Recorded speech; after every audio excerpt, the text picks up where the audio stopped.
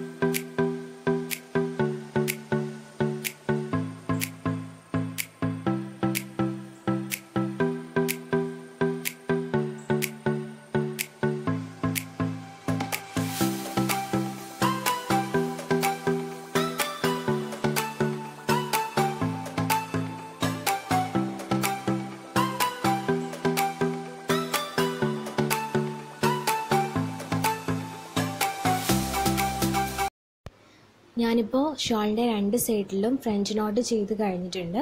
പിന്നെ ഷോളിനകത്ത് ഒരു ചെറിയ ഗ്യാപ്പ് വിട്ടിട്ട് ബുള്ളിയൻ റോസസ് ചെയ്ത് കൊടുക്കുന്നുണ്ട്.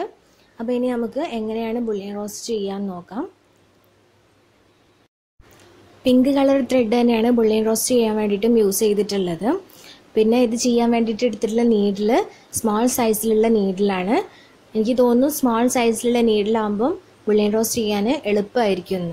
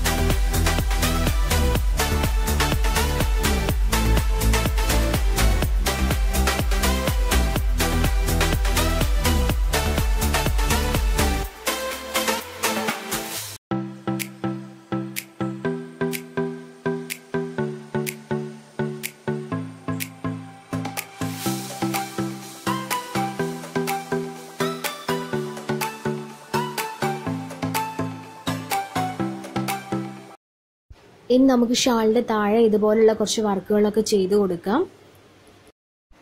ഈ ഒരു വർക്ക് ചെയ്യാൻ വേണ്ടിയിട്ട് ആദ്യം നമ്മൾ ഇങ്ങനെ ഉണ്ടാക്കിയെടുക്കേണ്ടതുണ്ട്. അപ്പോൾ അതിന് വേണ്ടിയിട്ട് ഞാൻ യൂസ് ചെയ്തിട്ടുള്ളത് ഇതുപോലൊരു ത്രെഡാണ്.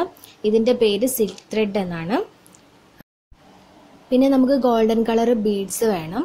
ഞാൻ ഇതുപോലൊന്ന് മാല പോലെ ഉള്ള ഒരു ഗോൾഡൻ കളർ ബീഡ്സ് ഒന്നിച്ചിങ്ങനെ വാങ്ങിയതാണ്. അപ്പോൾ ഇതാണ് ഞാൻ ഇതിന് വേണ്ടിയിട്ട് യൂസ് ചെയ്തിട്ടുള്ളത്. ഇനി നമുക്ക് ഈ ഒരു വർക്ക് എങ്ങനെയാണ് ചെയ്യാൻ നോക്കാം. ആദ്യം ഇതുപോലുള്ള ത്രെഡ് എടുക്കുക. എന്നിട്ട് ഇതിനകത്ത് 60 ബീഡ്സ് കോർത്തെടുക്കണം. അപ്പോൾ കോർക്കാനുള്ള എളുപ്പത്തിന് വേണ്ടിയിട്ട് ഞാൻ ഈ ഗോൾഡൻ കളർ ബീഡ്സിൻ്റെ മാലയില്ലേ അതിനകത്ത് ഇങ്ങനെ കൂട്ടി കെട്ടി കൊടുക്കുകയാണ്. എന്നാൽ എളുപ്പത്തിൽ 60 ബീഡ്സ് ഇതിനകത്തേക്ക് ട്രാൻസ്ഫർ ചെയ്യാം. നമുക്കിങ്ങനെ കോർത്ത് കൊടുക്കേണ്ട ആവശ്യമില്ല. അതിന് വേണ്ടിയിട്ടാണ്. ഇനി നമുക്ക് ബീഡ്സ് എണ്ണി നോക്കിയിട്ട് നമ്മുടെ ത്രെഡിലേക്ക് 60 എണ്ണം ട്രാൻസ്ഫർ ചെയ്തെടുക്കാം. ഇതുപോലെ ഞാനിവിടെ 60 എണ്ണം ത്രെഡിലേക്ക് ഇങ്ങനെ കോർത്തെടുത്ത് വെച്ചിട്ടുണ്ട്. ഇനി ഇതിന് ശേഷം നമുക്കൊരു കാർഡ് വേണം. ഇതുപോലൊരു കാർഡ്. എന്നിട്ട് ഈ കാർഡിൽ ഈ ത്രെഡ് ഇങ്ങനെ ചുറ്റി കൊടുക്കാം. ഇങ്ങനെ ഓരോ തവണ ചുറ്റുമ്പോഴും ഓരോ ബീഡ്സ് വീതം ഇതുപോലെ ഇങ്ങനെ വെച്ച് കൊടുക്കണം. ഇങ്ങനെ 60 തവണ ചുറ്റി 60 ബീഡ്സും ഈ കാർഡിലേക്ക് ആക്കിയെടുക്കണം.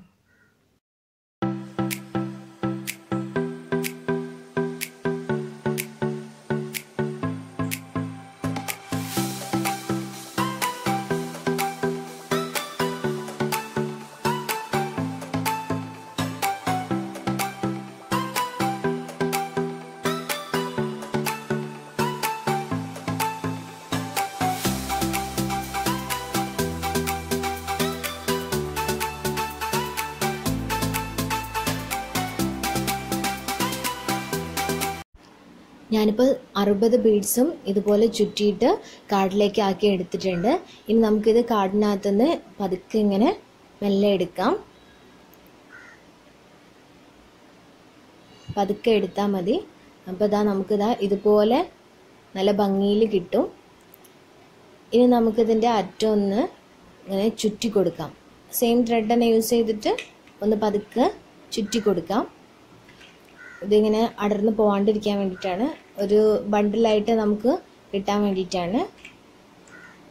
ഇതുപോലെ നല്ലോണം ഒന്ന് ചുറ്റി കൊടുത്തതിന് ശേഷം ഈ ത്രെഡിൻ്റെ അറ്റം നമുക്കൊന്ന് ജസ്റ്റ് കട്ട് ചെയ്ത് കൊടുക്കാം. എന്നിട്ട് ഒരു നീഡിൽ എടുത്തിട്ട് ആ നീഡിൽ ഈ ത്രെഡിൻ്റെ ബാക്കിയുള്ള ഈ ഒരു അറ്റം നമുക്ക് പതുക്കെ കോർത്ത് കൊടുക്കാം.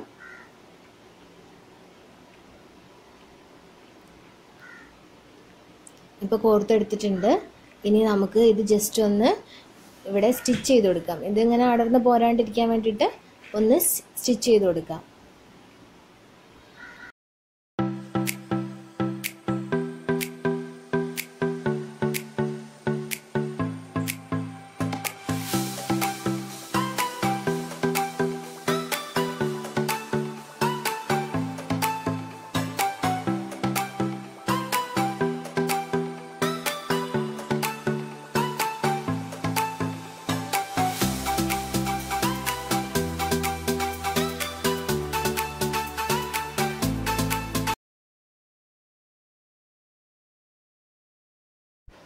ഇപ്പം നമുക്കിതാ ഇതുപോലെ നല്ല ഭംഗിയിൽ കിട്ടിയിട്ടുണ്ട്.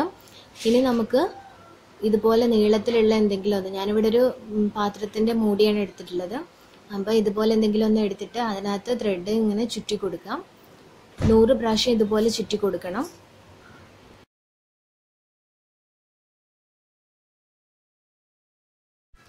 ഞാനിവിടെ 100 പ്രാവശ്യം ഇതിനകത്ത് ചുറ്റി വെച്ചിട്ടുണ്ട്. ഇനി നമുക്ക് ഇതിനകത്ത് ഒന്ന് പതുക്കെ ഇങ്ങനെ എടുക്കാം. അതിനുശേഷം ഇതിൻ്റെ സെൻറ്റർ കണക്കാക്കി ഇതുപോലെ ഒന്ന് മടക്കി നോക്കിയിട്ട് ഇതിൻ്റെ നടുക്കായിട്ട് നമുക്കൊന്ന് പതുക്കെ ത്രെഡ് കൊണ്ടൊന്ന് ചുറ്റി കൊടുക്കാം. നല്ലോണം ടൈറ്റാക്കി ഇതുപോലെ ചുറ്റിയെടുത്തതിന് ശേഷം ഇതുപോലെ ഒന്ന് മടക്കിയെടുക്കാം. എന്നിട്ട് നമുക്കൊരു കത്രിക എടുത്തിട്ട് ഇതിൻ്റെ അറ്റമൊക്കെ ഒന്ന് വെട്ടിക്കൊടുക്കാം. ഇതുപോലെ വെട്ടിയാൽ മതി. കംപ്ലീറ്റ് ഈ മടക്കൊക്കെ വെട്ടി കൊടുക്കാം.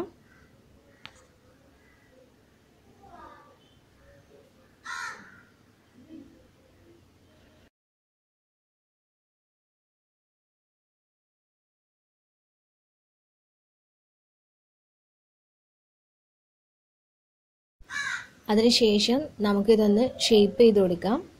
ഇതുപോലെ ഒന്നിച്ച് ചേർത്ത് പിടിച്ചിട്ട് നമുക്ക് കത്രിക എടുത്ത് ജസ്റ്റ് ഒന്ന് ഷേപ്പ് ചെയ്ത് കൊടുക്കാം.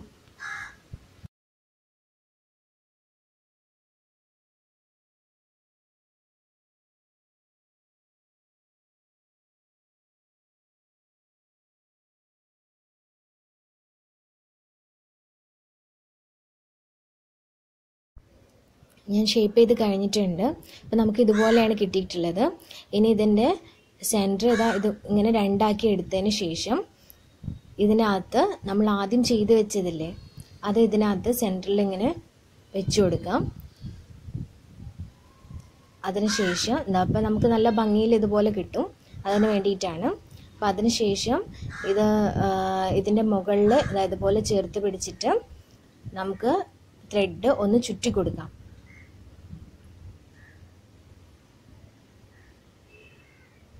ഇതുപോലെ ഒന്ന് ചുറ്റി കൊടുക്കാം. നല്ല ടൈറ്റ് ആക്കിയിട്ട് ഒന്ന് ചുറ്റിയാൽ മതി. അതിനുശേഷം നമുക്കിതൊന്ന് സ്റ്റിച്ച് ചെയ്ത് കൊടുക്കാം. ഞാൻ സ്മോൾ സൈസിലുള്ള നീഡിലാണ് എടുത്തിട്ടുള്ളത്.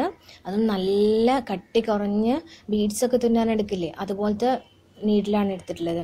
എന്നാലേ ഇതിനകത്തൂടെ ഇങ്ങനെ കടന്ന് പോകാൻ എളുപ്പം ഉണ്ടാവുള്ളൂ. അപ്പോൾ ആ ഒരു രീതിയിൽ ചെയ്തിട്ടുണ്ട്. അപ്പോൾ നമുക്കിതുപോലെ നല്ല ഭംഗിയിൽ കിട്ടും. ഇനി ഇത് നമുക്ക് നമ്മുടെ ഡ്രസ്സിൽ മെറ്റീരിയലിൽ ഷാളിൻ്റെ താഴെയായിട്ട് ഇതുപോലെ പിടിപ്പിക്കണം. അപ്പോൾ അതിന് വേണ്ടിയിട്ട് ഞാൻ ആദ്യം ഇതുപോലെ നമ്മൾ ചെയ്ത് വെച്ച ഒരെണ്ണം എടുത്തിട്ടുണ്ട്. എന്നിട്ട് നമ്മൾ സെയിം ത്രെഡ് തന്നെയാണ് സ്റ്റിച്ച് ചെയ്യാനും യൂസ് ചെയ്യുന്നത്. അപ്പോൾ നമുക്ക് ആദ്യം ഇതൊന്ന് ജസ്റ്റ് ഇതിൽ ഫിക്സ് ചെയ്യാം. അതിന് വേണ്ടിയിട്ട് ഇതുപോലെ ഒന്ന് സ്റ്റിച്ച് ചെയ്ത് കൊടുക്കാം.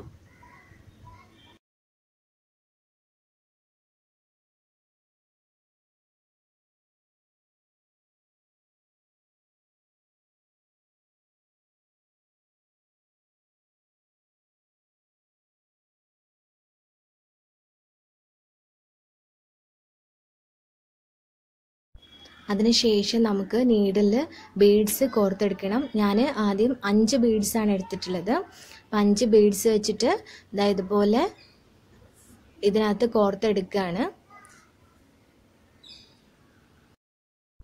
3 തവണ ഇതുപോലെ 5 ബീഡ്സ് വെച്ചും ഇങ്ങനെ തുന്നിയെടുക്കണം.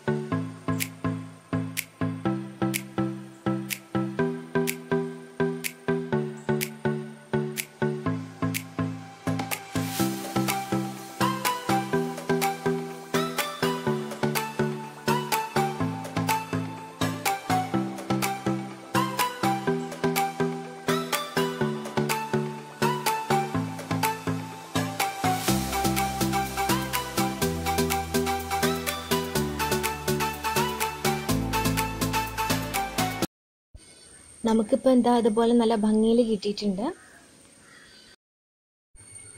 നിങ്ങൾക്ക് എല്ലാവർക്കും എൻ്റെ ഈ ഒരു വർക്ക് ഇഷ്ടമായി എന്ന് കരുതുന്നു.